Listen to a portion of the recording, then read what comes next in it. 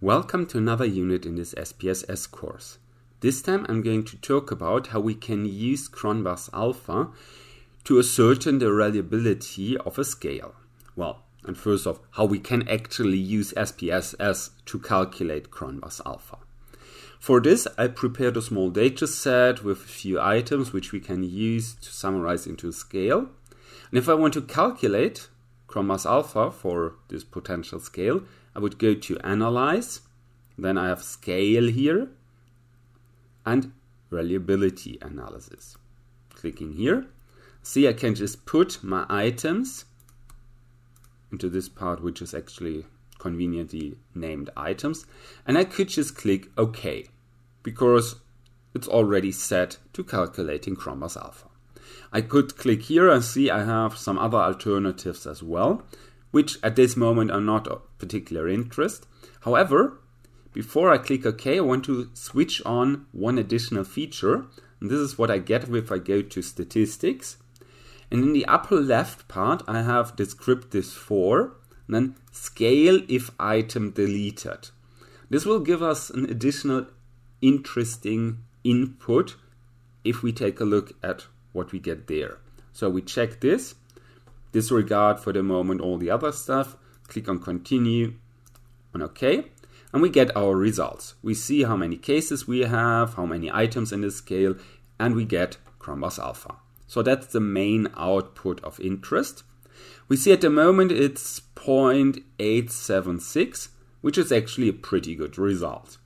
Meaning, if you get an alpha which is below 0.5, you basically can throw away your data. It doesn't really work out. Above 0.6, that's already usable, even though not this good.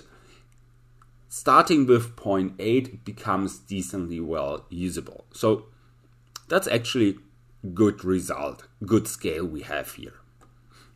And well, that's more or less everything if we just talk about alpha itself, but I just checked this additional option.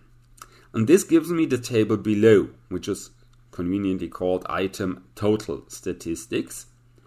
And well, to get a bit inside here, we just recall using all items, we get an alpha of 0.876. This table reports what if we only use 19 of the 20 items, leaving out the respective item in each of the rows.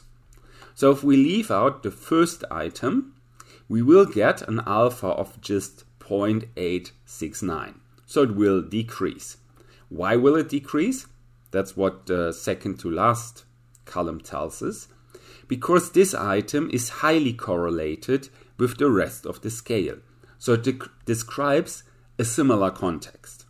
Well, since then, it can only become worse if we leave out something which actually works in the same direction as the rest of the scale. And that's the case for all the situations where we have a relatively high correlation. The stronger the correlation, the stronger the effect on Cronbachs Alpha. However, we can also detect some items, like this one here, where we have a comparatively small correlation, that's just minus 0.19. And we can see here, in this case, we get 0.888, meaning the alpha actually increases. So I could use this output to actually determine which of my items work in, well, making my scale worse than it could be. So if I get a bad result, I might take a look in this table which items I better keep out to have a decently working scale. So this table helps me make my result, make my scale much better. Well, that's then already everything I wanted to mention in this unit. So I hope you enjoyed it. I say goodbye and see you next time.